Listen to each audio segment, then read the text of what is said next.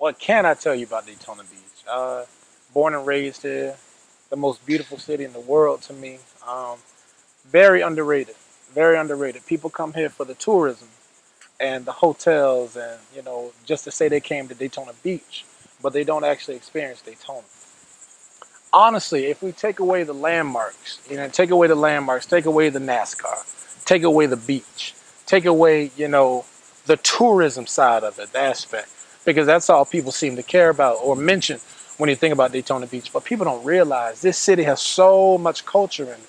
People don't know Midtown was actually the first community of this entire city. And what it was a bunch of former slaves in this city. People don't even know that. Descendants of slaves, they couldn't go anywhere. They weren't allowed. They don't know this, they won't tell you this, but we weren't even allowed on the beach side.